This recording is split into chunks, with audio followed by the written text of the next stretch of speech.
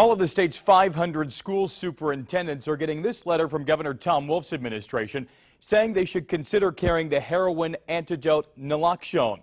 The letter, signed by the Secretaries of Health, Education, and Drug Programs, clarifies that schools are allowed to administer the drug under existing law. The state says the heroin epidemic is out of control, and it's encouraging school nurses and others to keep naloxone on hand.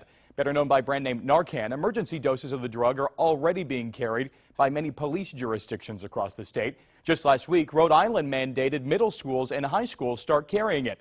The National Association of School Nurses is pushing all schools to carry the drug. Pete Muntean, News 8.